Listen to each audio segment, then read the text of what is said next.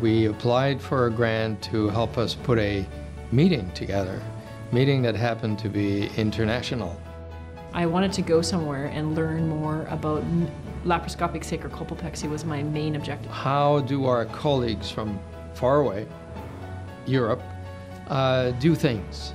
You can read about it, you can listen to it on YouTube or whatever, but there's nothing like having a group of individuals able to see eye to eye, discuss on an open floor intricacies of, in our case, surgical techniques. It's a procedure that I've done for the last 15 years open. I'm feeling really comfortable with the procedure open, and that's all I can offer to my patients is the open approach. But I was feeling comfortable enough with the procedure that I said, you know, I think I'm ready to try this laparoscopically.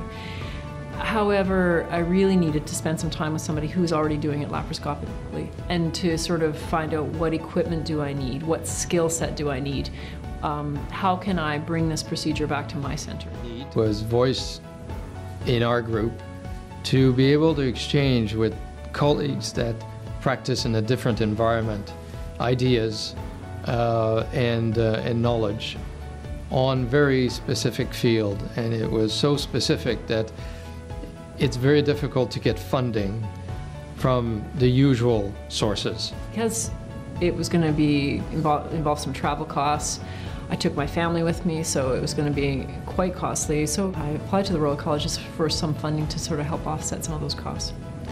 I applied to the Royal College and was successful at one of their CPD grants, and it definitely helped.